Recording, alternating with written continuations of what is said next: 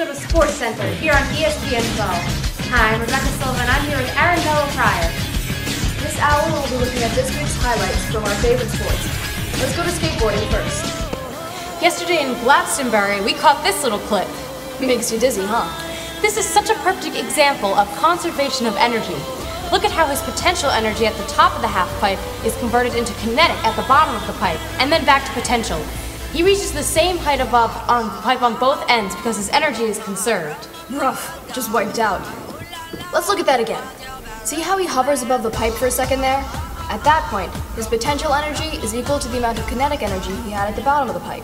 Now let's look at last night's curling match between Canada and Scotland. This was one of the best matches I've seen since the Olympics. There were some beautiful plays on both sides. Look at that concentration etched into his countenance. And here it goes. The stone is off across the ice. They're sweeping furiously, and oh! I can't believe that play! What an upset! Let's take a look at that again. This is really beautiful to watch. It's such a thrilling sport. And what's even more wonderful is the amount of physics involved in this. The key to curling is the force applied to the stone to push it across the ice. And the sweepers reduce friction by wiping the ice down. The stone's inertia can then propel it onto the target. Now, let's look at last night's badminton highlights. This was a thrilling match for sure. That it was. People underestimate the skill and concentration that's required to play professional badminton, especially at this level. These players are really showcasing the principles of momentum and impulse. The players change the momentum of the shuttlecock by applying a force of their rackets, reversing its direction. Did you see that? Did you see that? What strategy? Let's bring that back one more time. Oh, what a beautiful swing right there. All right, let's go to free running. Such a fascinating sport. The sport is also a perfect example of Newton's third law of motion.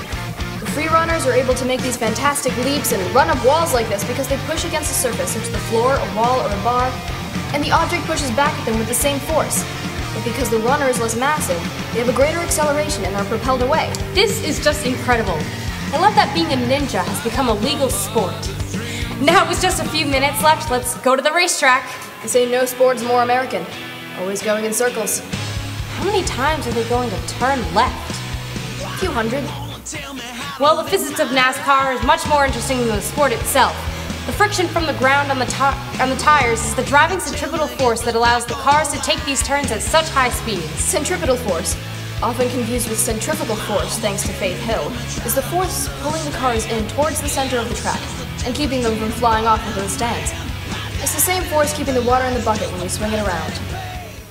And those are this week's highlights from our favorite sports. Thanks for watching. We'll see you next time here on Sports Center.